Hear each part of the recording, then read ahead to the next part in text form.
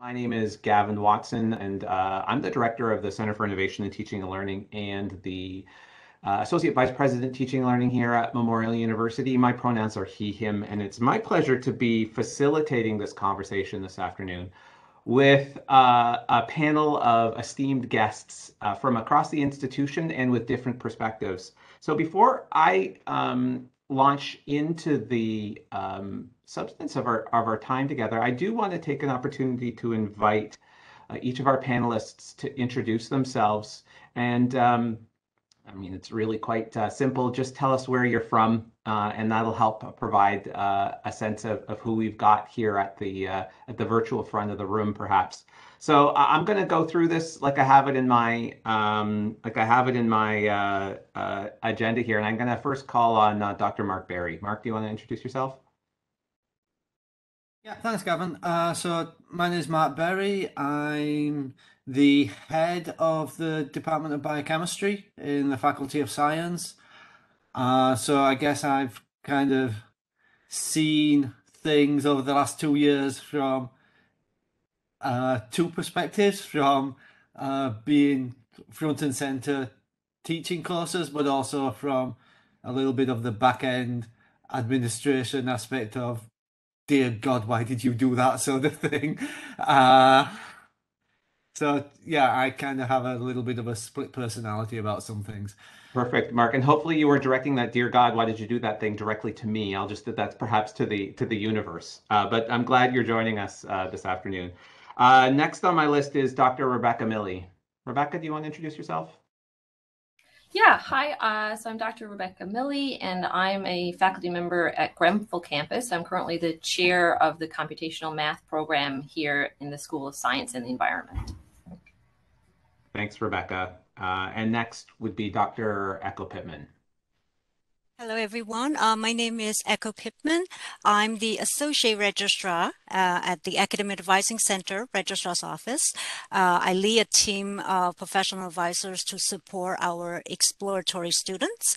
I myself also a course instructor, so my perspective is much more from the administrative side, leading my group for change to support students, as well as my own personal experience in teaching with students. Thanks, Echo. And it's really important that we have student perspective on this panel, and so I'm pleased to introduce our student panelists. And the first is Timilehin Oguntuyaki, who is a graduate student. Timilehin, do you want to introduce yourself? Sure, thanks. Good afternoon, everybody. My name is Timilehin Oguntuyaki. I'm a doctoral student in environmental science, and I'm also a learning technology coach at CITL. Thank you. Thank you, Timilehin. And then finally, Emilee, do you want to introduce yourself? Yeah, my name's Emilee. I'm going into my 4th year of the Bachelor's of Human Kinetics and Recreation Cooperative degree. Well, thanks to both of you for joining us this afternoon. And thanks to all of our panelists for being here, and to our 88 participants. I guess we're double counting panelists. Thank you for joining us as well.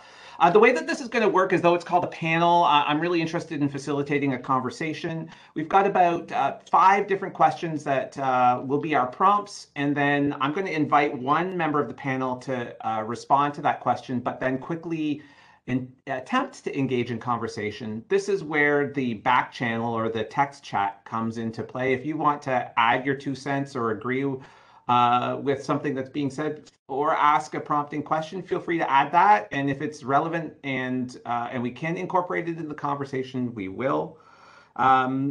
The goal here is to explore the work that's been undertaken over the last 24 months in response to the pandemic. This is probably the session that everybody might have expected to be the case at a teaching and learning conference, and so I'm happy that we're all here to explore this. I'm sure all of us if you think back to March of 2020, I can't even remember the year. We've all have that moment or that the sort of first moment when you realize that things were changing from the status quo. And speaking for myself, there were somewhat naive conversations around the office and frankly around the institution about how long this was going to last. Excuse me. talking about how, we might be at home for 6 weeks and then we'll be able to resume the semester as planned. That did not turn out. And so it is interesting to reflect back and with the benefit of hindsight, consider what was different and what changed. And certainly we've had lots of lived experience of teaching and learning within the institution over these past months. But there's a moment here to pause, and not that there's ever going to be one moment in time where we stop looking backwards and start looking forwards, but this conversation is an opportunity to think about what we've had to do over the past 24 months, consider what worked, what didn't work, and what we want to adopt moving forward. So that kind of reflection, I don't think is ever done and will continue, because I think one of my key and core beliefs is that we're not returning back to the way things were in 2018. Fall 2018, I know that's a number of years before the pandemic, will not exist in the same way as fall 2023 will exist. And so given all those things, we have an opportunity here to consider what we want to do as far as our teaching and learning environment is concerned, noting that many of the decisions that we made were not, we were forced to make those choices. And now that we have the opportunity to reflect and think differently, my hope is that as we as educators, we as students, and we as members of the university community can consider what it is that's important to hold on to and what we want to leave behind. And so that's really the nature of our conversation today. So I'm going to dive right into the questions here, and I'm going to first start by asking Rebecca to reflect a little bit about the past 24 months. And I would say, like I've alluded, while there certainly were challenges, I also know that from your perspective in the classroom that there might have been some good aspects of what happened in the last 2 years. So I'm just wondering if you can share with us what you thought some of the best parts of the past 2 years were?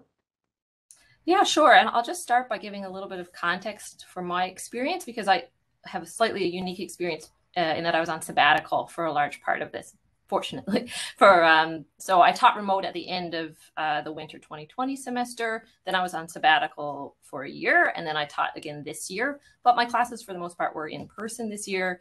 Although this semester, of course, we had everything. We had remote and then in person. Then my family had COVID, so I was back remote for a couple of weeks. Then we're back in person. So I got to experience it all sort of just this winter alone. So the best parts to me, I mean, starting this winter term, for example, when we found out we had to be remote, I think it felt sort of like a bonding experience to me. It was a small class that I had. There's sort of a camaraderie, a connection that you get. Like, I mean, I felt like I was steering a ship at sea, and trying to keep everybody together. So, I mean, I felt that was a nice experience. Even I hadn't met some of those students yet. It was a new class. So it was an interesting thing. I think there was a bit of that going on, at least in the smaller classes throughout the last 2 years. I think another positive is anytime we're taken out of our comfort zone, for me, standing at a chalkboard in a classroom, we're forced to really reflect on what do we normally do, and what about that was good even before the pandemic, and what about it was bad. So in my case, I always felt that part of my teaching philosophy was to focus on how it was feeling from the student's perspective. But I think when you're staring at a screen of blank rectangles, that really makes you do that even more, right? So I was really focusing on organizing the course and making sure the learning objectives were explicit and giving more practice and more this and more that. Again, everyone's at sea. How do I keep them afloat? That kind of feeling. So I think those were some positives to take away from these years. Thanks, Rebecca. Does anybody else want to share their positives? Go ahead, Echo. I think for me, I'm a course instructor. I think that for the past 2 years, it's really given myself time to reflect on my teaching practice, because prior to pandemic, all my classes are in person. And I thought that I have developed a very good teaching practice that fit that in-person class. Didn't really see the value of using the learning management system.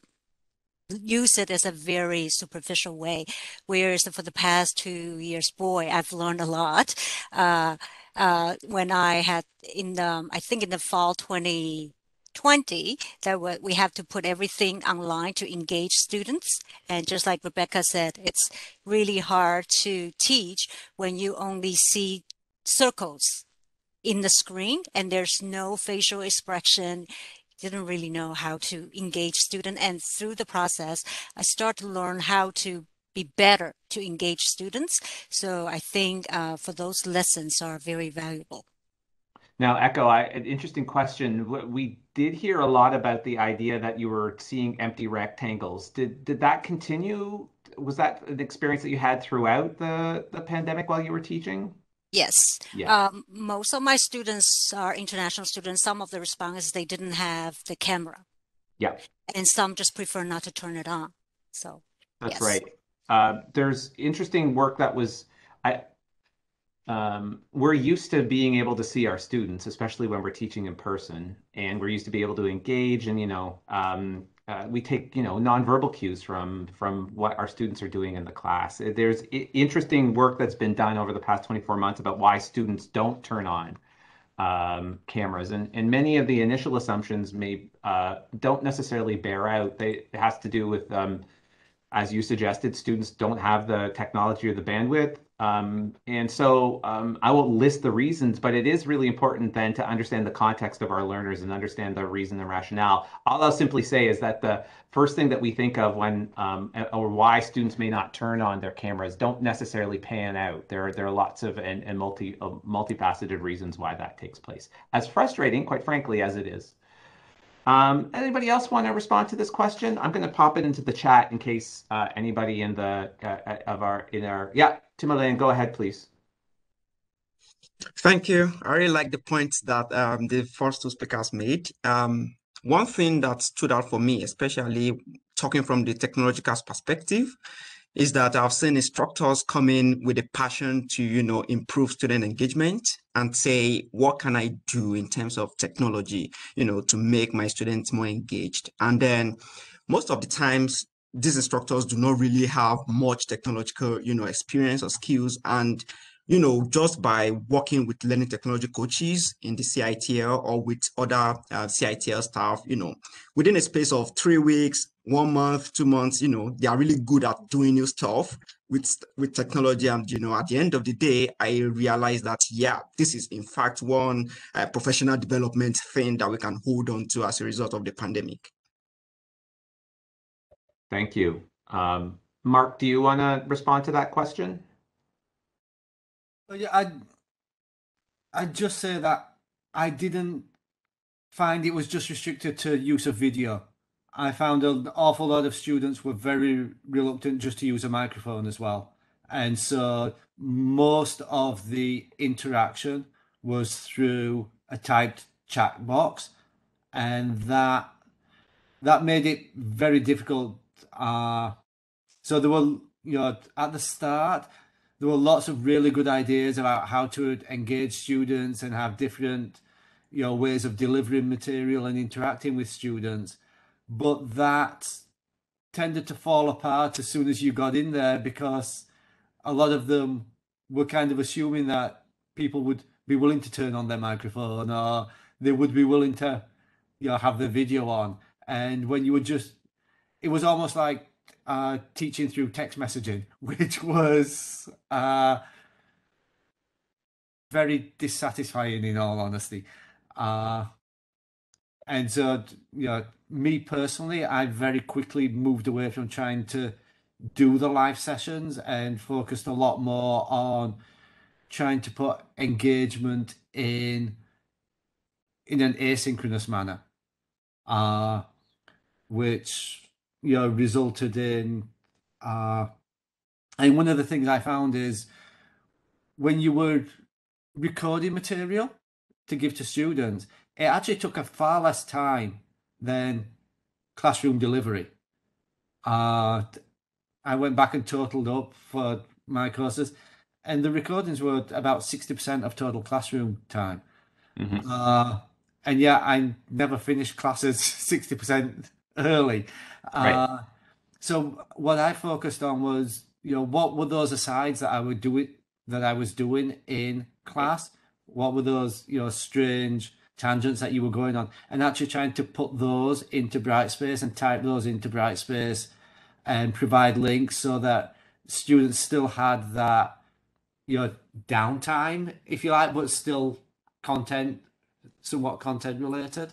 Yeah, I appreciate the observation that maybe synchronous in-person classes didn't work in the same way that they did before, and that you needed to translate a little bit of your practice into another domain.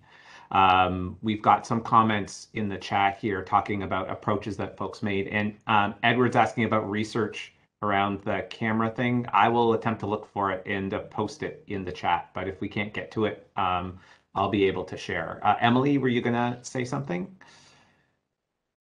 Yeah, so I guess I'm part of that younger generation that wasn't exactly 100% comfortable with, turning on your mic and stuff like that. A lot of us, well, personally, I was taken out of university kind of and switched into this online world. My first year was cut short, so it was a big change. And I guess it was a lot of people weren't exactly comfortable. I read Dr. Burns' comment there in the chat, and I was lucky enough to take anatomy with Dr. Byrne, and she mentioned the small group work. A lot of our labs were synchronous. And the small group work, I noticed that, especially in the groups that we were in, a lot of people were a lot more comfortable with keeping their mics and engaging more that way. In that, I guess it's a familiarity thing too. A lot of people didn't know who was in their classes and stuff like that. So that's just something to kind of bring forward and keep in mind as well. Thanks, Emilee. I'm going to move on to our next question then. I don't think we've finished exploring that, but there's some interesting observations that people had to share. The next question is actually for you, Emilee. I'm wondering,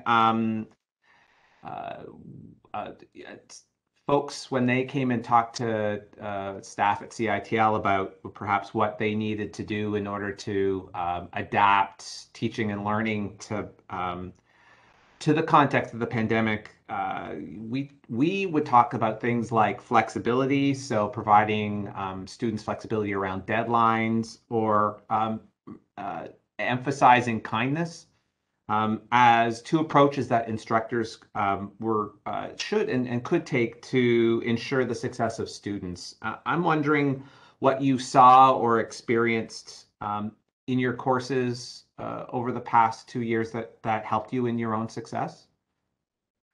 For sure. I think, it's no secret that this was a difficult time for everyone, for students, for teaching staff, for everyone to just kind of adapt and learn. We were all kind of going through this really hard time together.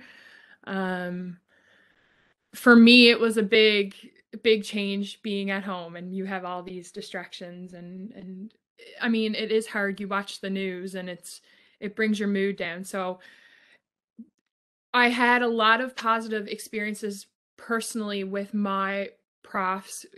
I found that a lot of them were open and receptive to, hey, I'm not doing that well. I'm not in a good mental headspace right now. Is it possible that I could get a slight extension?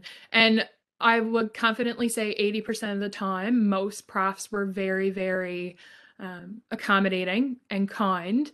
A friend of mine was going through a really tough time. One of her parents had fell ill, and she had a meeting with a prof to discuss just getting some extensions, maybe if she could get her work before.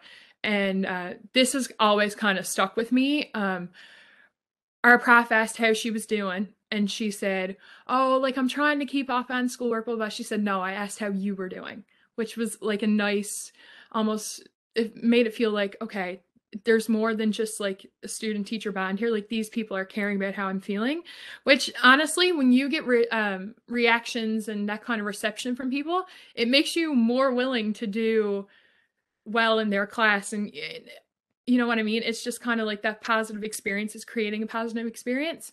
There were some times where, you wouldn't get the accommodation that you need, and that's fine, because obviously a course needs to go on as planned and that kind of thing. But as a student and just kind of learning to navigate my way through university, also through a pandemic, I have to say that a lot of the profs that I had were very accommodating and really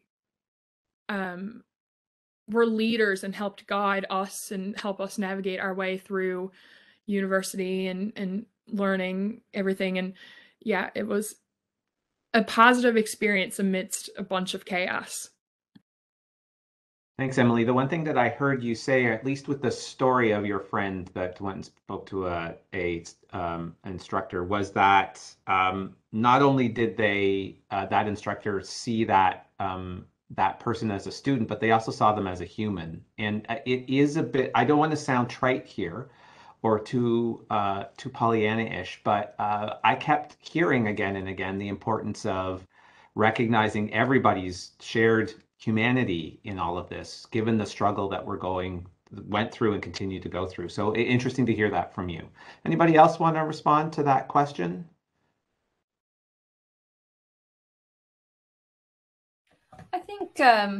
I think one of the nice things about the last 2 years is now we have a lot of this infrastructure in place to keep that kind of flexibility where appropriate in the future. So possibly students taking courses remotely from one campus to another or something like that. So I think that's a big positive. I also, though, on the flip side of it, I think we have to be a little careful. I felt at times during the last 2 years that kindness and flexibility, or they're not always the same thing. The kind option is not always to be as flexible. I felt pressure from admin in winter 2020 to pass students that shouldn't have passed the course. It would have been a disservice to them because it was a critical second year course. They would have needed it for future courses, which they would not have been able to do without redoing the course. So I think we do have to be careful that that we don't just say flexible, indiscriminately. I think that's an excellent point, Rebecca. And the other thing that I heard about flexibility was it changes the nature of the workload for instructors. And maybe, Mark, you've got your hand up. I'll let you respond to that or say what you wanted to say. Yeah, you've obviously been following my Twitter feed far too much, Gavin. I very much echo what Rebecca was saying. The flexibility was great, but finding that balance between appropriate levels of flexibility and not either disadvantaging some students over others or not putting an excessive burden on the instructors. I think that was and continues to be a very difficult process. It's one of the things I think that did come out in the last 2 years was how much time it takes to adequately prepare a class, just a single class, and how that has never really been considered in assigning workloads and in standard workloads. I was certainly finding from personal experience, you were looking at, for every 1 hour of class, you were probably looking at anywhere 6, maybe 8, up to 8 hours of work for that 1 hour of class. Now that includes that 1 hour of class. But when you start to add that up over 4 classes over an academic year, and that is meant to be 40% of your job, and do the math on that, you come out with some really horrendous numbers. And I think it's one of the big things that the last 2 years has done is some of those issues in higher education that we've spent the last 20 years kind of sweeping under the carpet. The last 2 years, I mean, they took that carpet out and nuked the living daylights out of it. There was no hiding what some of those issues were now. And I think it's going to be interesting to see how we move forward now. We keep hearing about back to normal, back to normal, back to normal. And I think probably the biggest lesson from the last 2 years is that normal really wasn't very good and isn't very good, either Right. from an instructor or a student perspective. Yeah. Echo, you have your hand up. I'll let you go next, and perhaps you want to respond to Mark's statements, or you've got your own perspective that you want to share. Oh, you're muted, Echo. It happened a lot in my class too, for students who remind me that. I just want to respond to Mark's comment regarding the workload. I think for the past 2 years, we want to be flexible, we want to be kind, and we want to be support students. So there's a lot of additional work. It's not being considered, for example, recording the lecture and making it into chunk size for student can digest, as well as follow up with the students to see how they are doing. Normally, we probably wouldn't have done that much in the traditional in-class sessions. So, yeah. Thanks, Echo. Timilehin, do you want to, is there anything you want to add to this question or the conversation? For sure. Yeah, in my own case, I think it wasn't only about teaching, it is also about the supervisory job of professors. Personally, I've actually experienced kindness from my own research supervisor, and that has actually been a key factor in my success so far, because in the past couple of years, I was supposed to have been into the field to do field work maybe 1 or 2 times, but because of COVID, I couldn't. But my research kept going, and I got, this positive vibe from my supervisor that, yeah, I could still get some things going and in fact be producing a paper out of, the darkness. Right. Thank you. So your supervisor was able to continue to support you despite the challenges that we were facing elsewhere. Absolutely. Yeah. As we've articulated here, flexibility emerged as a double-edged sword. And to Mark's point, I don't think we've necessarily considered what the right balance is. Rebecca, I agree with you. All the flexibility in the world isn't necessarily the best for students and building their success. It may be what they're asking for. And so that's back to that quite frankly, age-old question around student preference, what students prefer versus what's best for their learning. And so I think we'll continue to have this conversation within the scope of flexibility. Because there's no question that we identified the fact that flexibility, specifically within even just the context of mental wellness and mental well-being, being able to quickly say, I need a little bit more time with this, and if that's a possible conversation that could take place, then we are able to reduce anxiety perhaps in a class. But that comes with its own costs, and returning to normal doesn't really make sense when normal was perhaps a myth, as Anne mentions in the chat to begin with. I'd like to turn perhaps then, we're talking about giving extensions to assessments and actually turn to assessments now. This is another place where where flexibility played itself out. But I'm interested in learning a little bit more about your experiences with assessments. How did your approach, this is a naive question because I know it changed a lot. How did your approach to assessment change? Mark, you teach a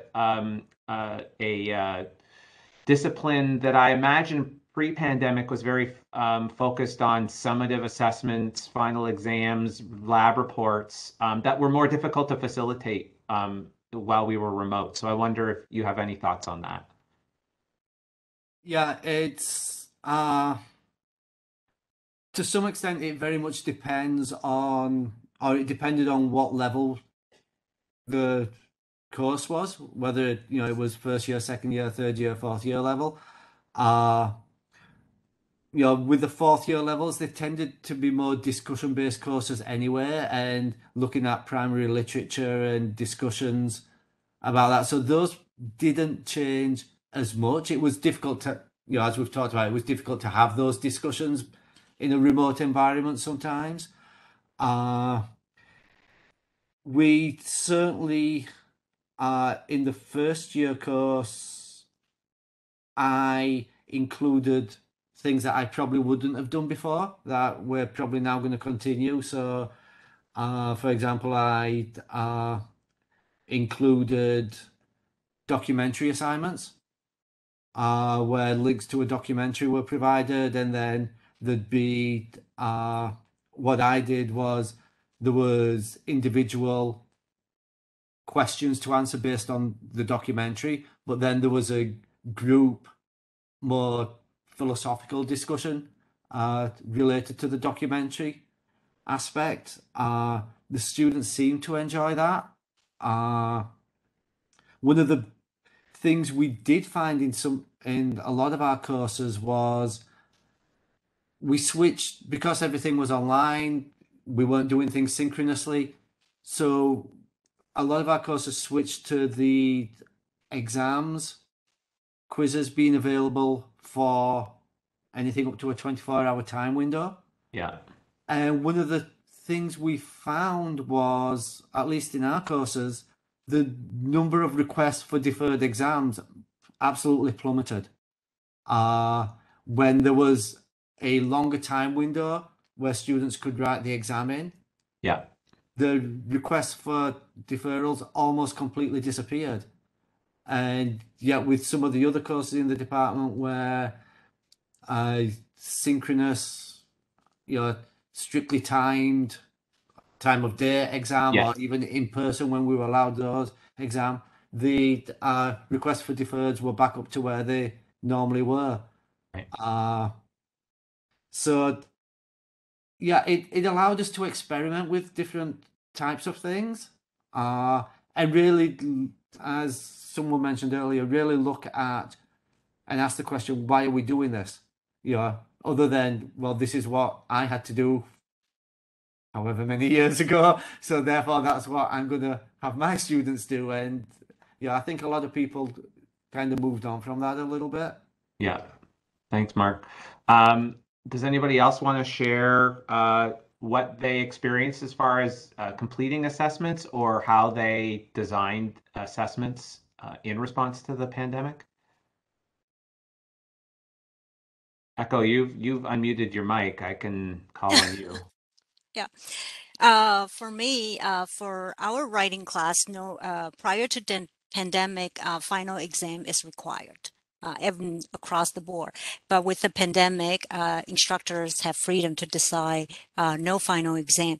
So I have found that really useful to remove that high stake exam and making students more stressed and expecting them to demonstrate all the concepts or skills we want them to learn.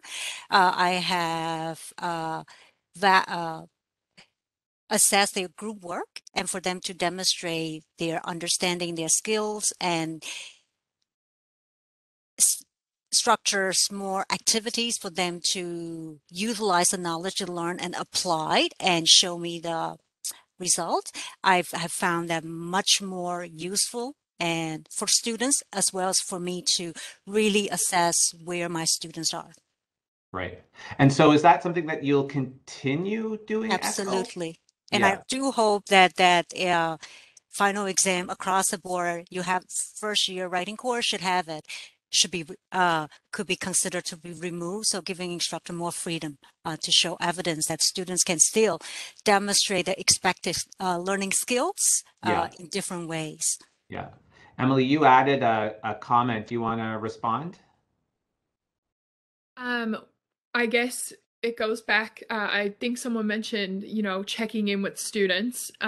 We had a lot of, my entire second year was online, so that's kind of where you switch from your prerequisite courses to more like into your degree. So it was a big kind of hit of, okay, what's going on here? We used to do weekly check-ins, whether it be a small quiz at the end of the week, a discussion post, that kind of thing. And I found that really beneficial because you had no other choice but to review the material that you had gone over that week again. And I found that, again, helped me better grasp the material. But also when we switched back to I guess a sort of in-person learning in the fall, a majority of my profs continued to incorporate that. We had end of section quizzes and stuff like that, and it was a great review tool. So I guess the fact that there's remote learning techniques that are still being incorporated into the back in class learning, it's really, really beneficial. Thanks, Emilee. Anybody else want to respond to that question or anything that the panel said? Rebecca, you teach a very quantitative, if I may make that assumption, subject. And just tell me a little bit about, if at all, how your assessments changed. Well, not just from my own experience, but I think from mathematics across the country, like colleagues across the country in the States, I know it's been very difficult. Throughout the pandemic, there's been a surge in homework sites like Chegg, where students can find their assignments online. So, and that's not going to go away, right? That's going to stay in the future, and we still are going to have take-home assignments. It's very hard for us because even those are assessments, they're really learning. Like, that's where the students learn the course, is through weekly take-home assignments. But if you don't make them worth anything, they don't do them. If you make them worth something, then they're going to cheat. This is the sort of the balance. So that's hard. I don't know what a good solution is. I've tended to make rules like you have to pass the final to pass the course. That's not a great rule for, like, a lot of students don't like that rule. That's a one-time. I mean, it's better in math than other disciplines, I think, because really, if you know it at the end of the semester, you know it, compared to just having, you had a bad day and you didn't write well. So I'm not sure. I'm still working on the best way to keep students practicing, but also fairly assess and keep integrity in our program and make sure that we have a standard that they're meeting. Yeah. I heard how academic integrity, a different kind of concern around academic integrity emerged, largely due to the sites that you articulated, these academic file sharing sites like Chegg or Course Hero. And that is still a problem, a challenge, an opportunity that we don't have a solution to yet. It's a bit like whack-a-mole, in that my sense is that if you that you need a different type of solution to solve that problem, because simply going after the academic file sharing sites or the students asking them not to share them won't be enough. We almost have to engage in a really critical rethink about how we ask students to demonstrate their knowledge. And that, I just want to highlight, is a lot of work, and takes a lot of time, and reminds me of our conversations earlier today during our keynote, where our introductory comments to keynotes, where sometimes we don't have the opportunity to take the thinking time that we need to necessarily really revise that. Mark, you were going to say something?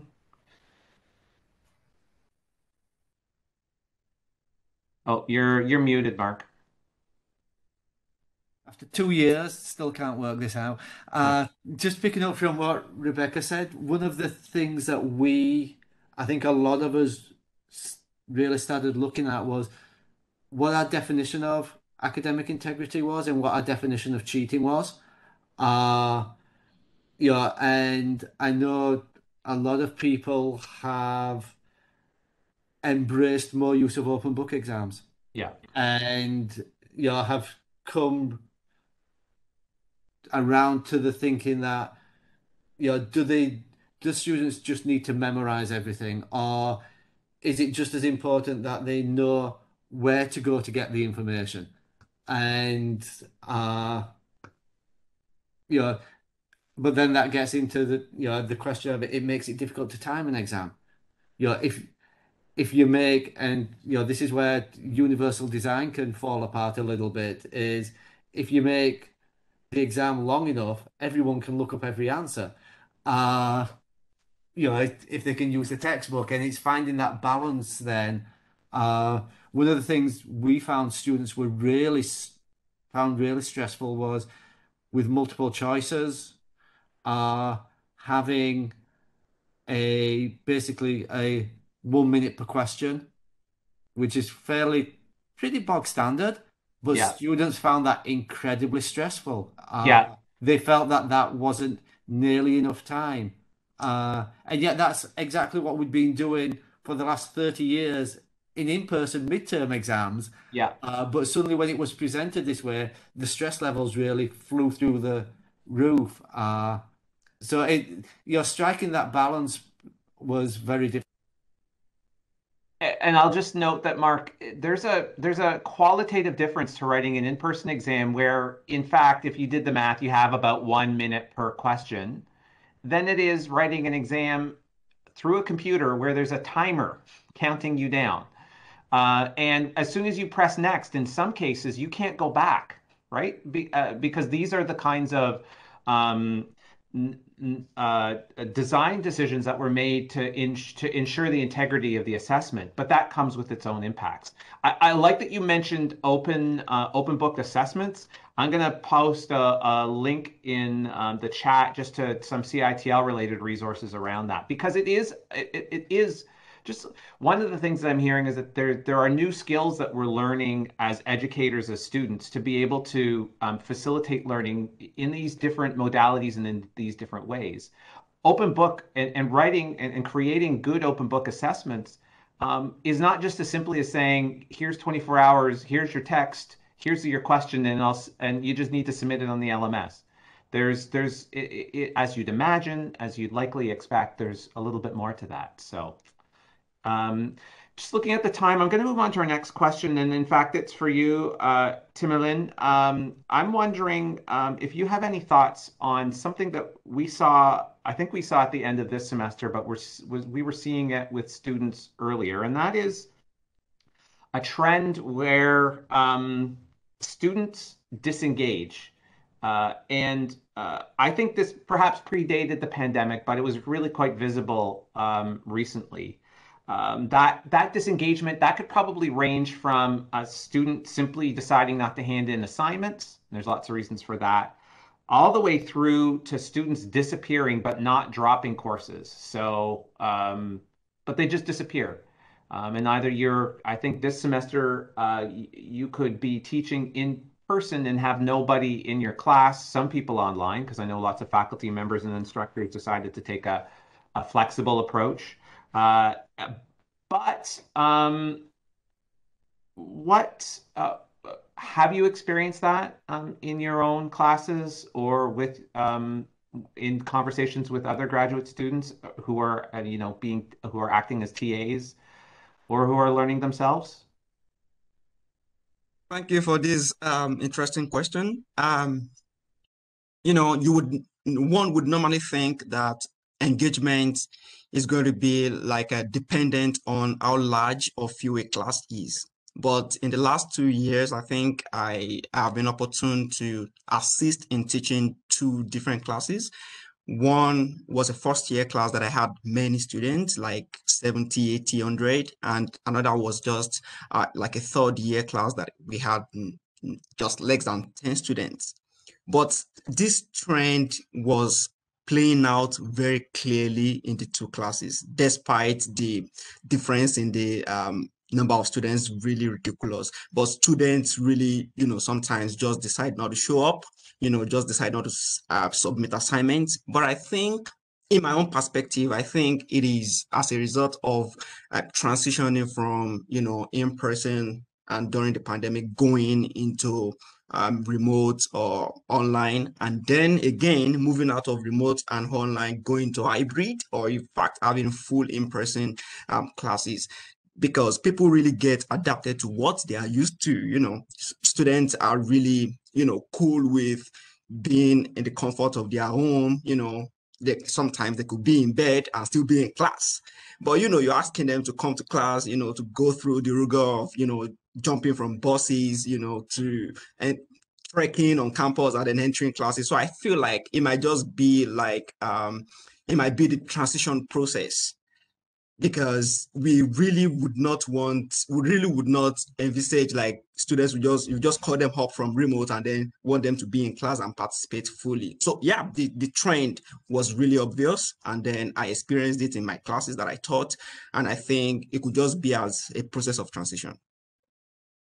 Thanks for that observation. I hadn't thought of that notion of transition between modes, but it does have some resonance. Emilee, I'm going to call on you. I just wonder if you want to share your perspectives with this. Did you see something similar to this? Is there any insight that you can provide us? I very much agree that, the transition and stuff, it made it hard to engage, but again, I feel like I'm a broken record and I keep saying, it was a really, really challenging time for students. I had to learn to be very self-disciplined because work was not going to get done unless I did it. Like, we weren't in class and you didn't have someone looking at you being like, okay, you need to do this, you need to take these notes. Most times we were home in our rooms with our laptop and you could sit there and then you'd be on your phone and you wouldn't have someone to tell you, no, don't be on your phone. You know what I mean? I think that definitely contributed to the disengagement that, was reported, because a lot of students perhaps weren't motivated to develop that self-discipline, yeah. Hey, that's incredibly insightful, Emilee. And one of the things that I tend to say again and again is that we not only need to be teaching students subject matter knowledge, so, that changes depending obviously on the discipline, but we also need to be teaching them skills that allow them to be successful. And those academic skills like how to take notes, how to stay motivated, how to focus when you're not in class. I often would have said that attending face-to-face class, the benefit of it is that it simply provides a really obvious structure around how a student can, especially an undergraduate student, will spend their time in their week. They know that if today is Tuesday, they're going to need to be on campus and they're going to be in class for a certain period of time. When that kind of structure disappears, then perhaps it's easier to disengage. Others around the table, do you have any thoughts or observations to share on this? Yeah, go ahead, Mark. Yeah, I think that was one of the other things that it was one of the take-home messages for me from the last 2 years was, no matter what you do, if 50% of your class liked it, you're well above average. Take that as a win, because it was. I mean, we got comments back in every single class. Some students loved having things asynchronous. Other students absolutely hated having things asynchronous. Some students loved the fact that things were online. Others, no matter what it was online, without that structure of being in person, in class, and that face-to-face, no matter what it was that the instructor did, how engaging they may or may not have been, they just could not connect with the material. And I mean, to add a third personality onto myself, my daughter's in university and she was one of those latter ones. She absolutely detests the online environment. She's just the way her brain is wired. She wants to be in class, physically taking notes, listening to someone talking to them. And no matter what the instructors were doing with the remote delivery, she found it very, very difficult for it to resonate with her.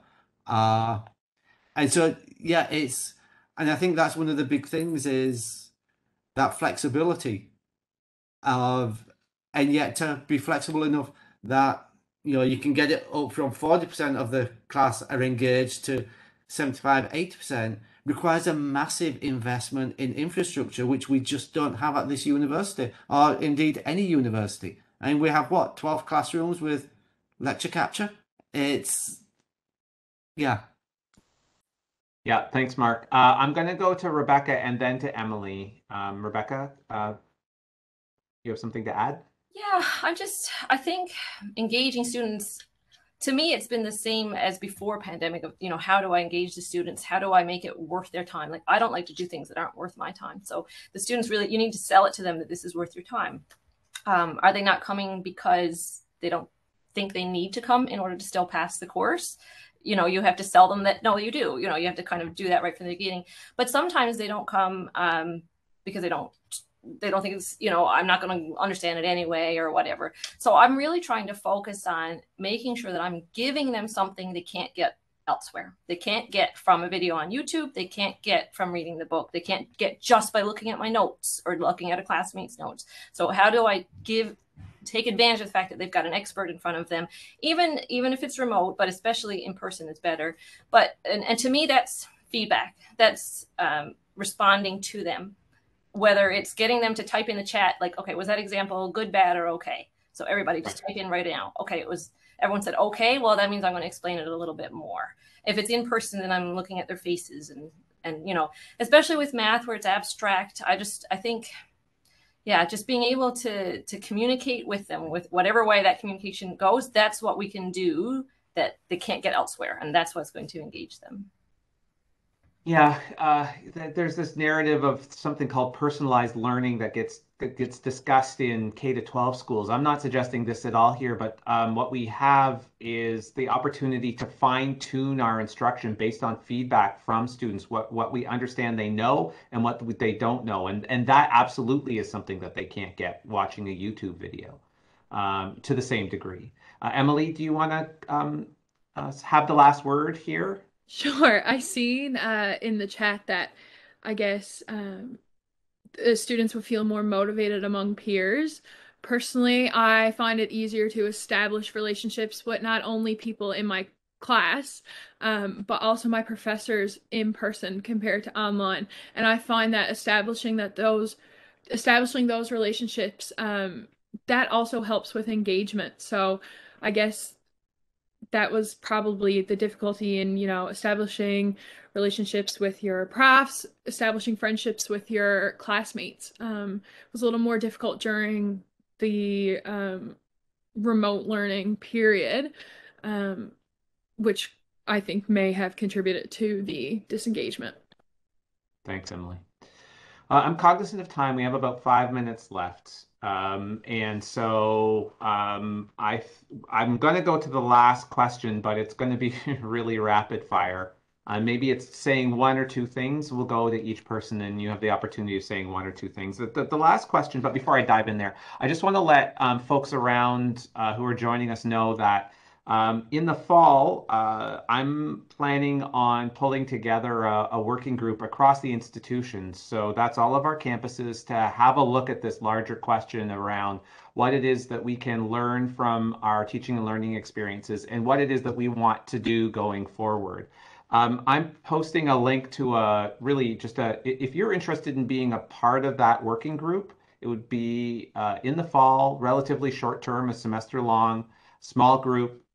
You can click on that link and just fill out your information, and I'll follow up with you towards the start of the semester to involve you in that project. And I'm happy to answer further questions after this is done, but I just wanted to take the opportunity here. There may be those who are ready to and have lots to add around this and want to participate in that way. And so I'd appreciate it if you do express your interest. All right. In our closing 5 minutes, and again, I'll just go individual to individual, perhaps one or two ideas. What changes have we made to our teaching and learning practices that we should work hard to keep?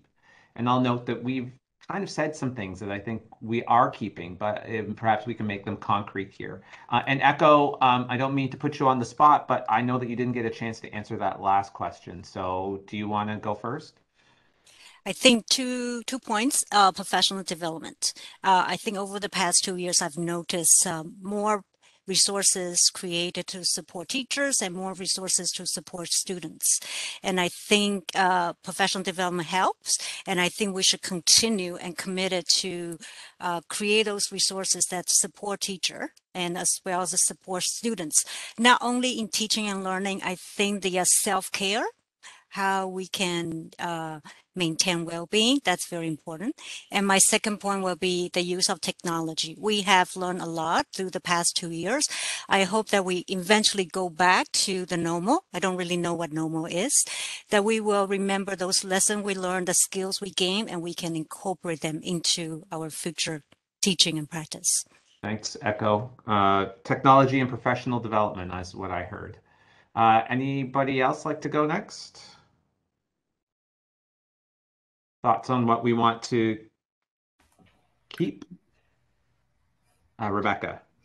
Like I mentioned earlier, I think setting up remote, either synchronous or asynchronous, I think we've had to focus more on organization of our course, on explicit learning objectives and what's going where. So I think that's always good to keep. I mean, I have been doing that in some of my first year courses. I wasn't necessarily doing it in my upper year courses, so, but I'd like to focus on that. I'm just making sure the signposting throughout the course is really strong. Thanks, Rebecca.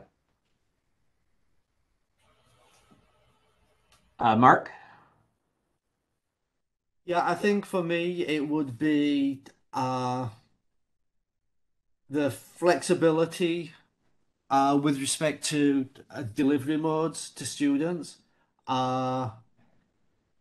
Recognizing that not in person 50 minutes on Monday, 50 minutes on Wednesday, 50 minutes on Friday at a defined time may not be the best for all students.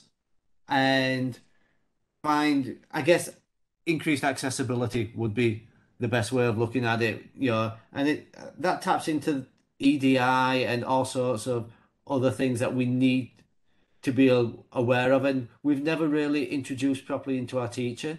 Yeah. But it's going to be costly. Well, I have a couch somewhere over here. I'm sure we can find a loony or a toonie. Timilehin, go ahead, please. Thank you. I would like to second the idea of technology and especially the program, Learning Technology Coach program, because I'm not saying this because I'm actually a learning technology coach at CITL, but because I have had the privilege of getting feedbacks from instructors and students alike, talking about the impact of learning technology coaches in their classes and in their programs. So I would largely say that the learning technology program has really, really, really been impactful. Thanks. Thank you. And Emilee, you've got the last word in maybe 30 seconds or so. No rush. No, I agree with the technology. I think it's a really vital aspect for students, and it's only beneficial to us. I get it can be a pain in the butt for some profs, but it does really work for us. Thanks, Emilee. Thank you, panelists, for joining us. Folks that were joining us around the virtual table, thank you. I really appreciated the insights that you shared, and look forward to having future conversations with folks across the institution in the fall to help consider what it is that we're going to prioritize, because I don't think the discussion's done. This is just the start. Thanks, everybody.